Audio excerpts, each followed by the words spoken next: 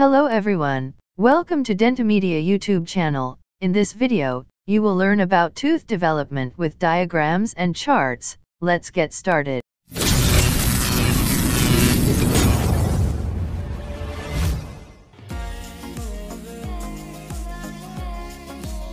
The development of the tooth involves many complex biological processes, including epithelial mesenchymal interactions, morphogenesis, and mineralization. In human beings, 20 deciduous and 32 permanent teeth develop from the interaction between the oral epithelium cells and the underlying mesenchymal cells, primary epithelial band. The initial oral cavity develops after the rupture of the buccopharyngeal membrane at the 4th week of intrauterine life. The interaction between the oral epithelium and the underlying mesenchymal cells results in tooth development. After 37 days or 5th week, days of development, a continuous band of thickened epithelium forms around the mouth in both the future upper and lower jaws. These bands of the epithelium are roughly horseshoe-shaped structures. Dental lamina. At the 6th week of gestation period, the primary epithelial band forms two subdivisions called the dental lamina and the vestibular lamina. The dental lamina is a band of epithelium that has invaded the underlying ectomesenchyme along both the horseshoe-shaped future dental arches. Vestibular lamina. Facial, labial and buccal. To dental lamina, another thick band of epithelium develops in the maxillary and mandibular dental arches. It is called as the vestibular lamina or the lip furrow band. Stages of tooth development. The stages of tooth development can be divided into the following stages on the basis of the shape of the enamel organ: bud stage, cap stage, bell stage. Advanced bell stage, bud stage. Bud stage is the initial stage of tooth development.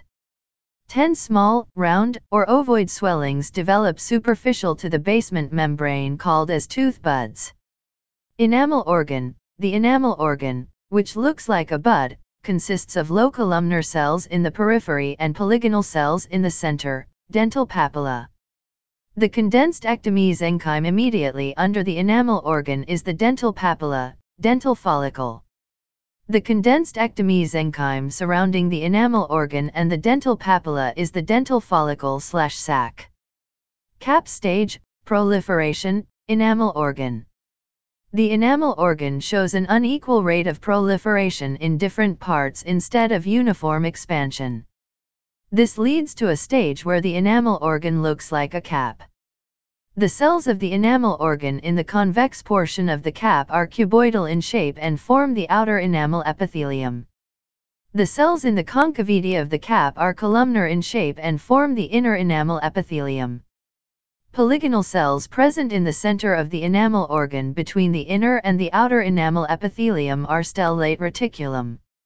The proteinaceous fluid containing albumin gives a cushion-like consistency to the stellate reticulum that supports and protects the delicate enamel-forming cells. Dental papilla. The dental papilla also shows signs of becoming more vascular.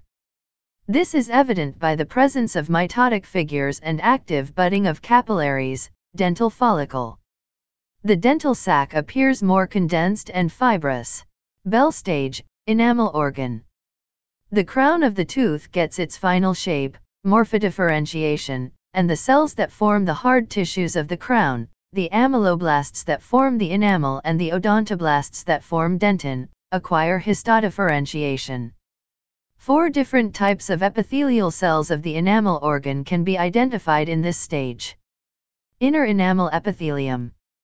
Stratum intermedium. Stellate reticulum. Outer enamel epithelium. Inner enamel epithelium. This single layer of columnar cells differentiates into tall columnar cells called amyloblasts before the formation of enamel, amelogenesis. Stratum intermedium. Cells seen between the inner enamel epithelium and stellate reticulum are called stratum intermedium.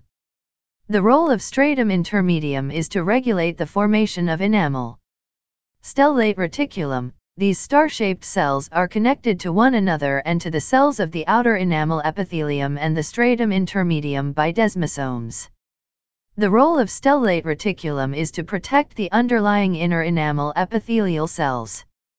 Outer enamel epithelium. The outer enamel epithelium has cuboidal cells. They are connected to the adjacent cells by junctional complexes. Dental papilla. The peripherally placed undifferentiated ectomesenchymal cells of the dental papilla increase in size before the enamel formation begins. They are initially cuboidal and later become columnar and differentiate into odontoblasts.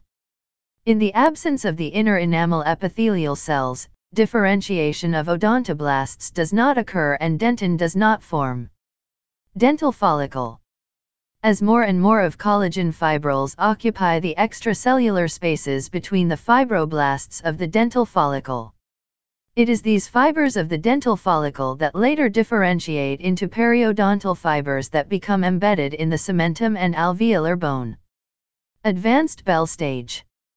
Advanced Bell stage is characterized by the beginning of mineralization and root formation. The line separating the newly differentiated odontoblasts and the inner enamel epithelial cells outlines the dentino-enamel junction. After the formation of first layer of dentin, enamel is laid down over the dentin by the ameloblast and enamel formation proceeds occlusally. So in this video we have discussed about tooth development. Now you can read this topic in detail with notes for various exams on our website, link given in description. Thank you for watching.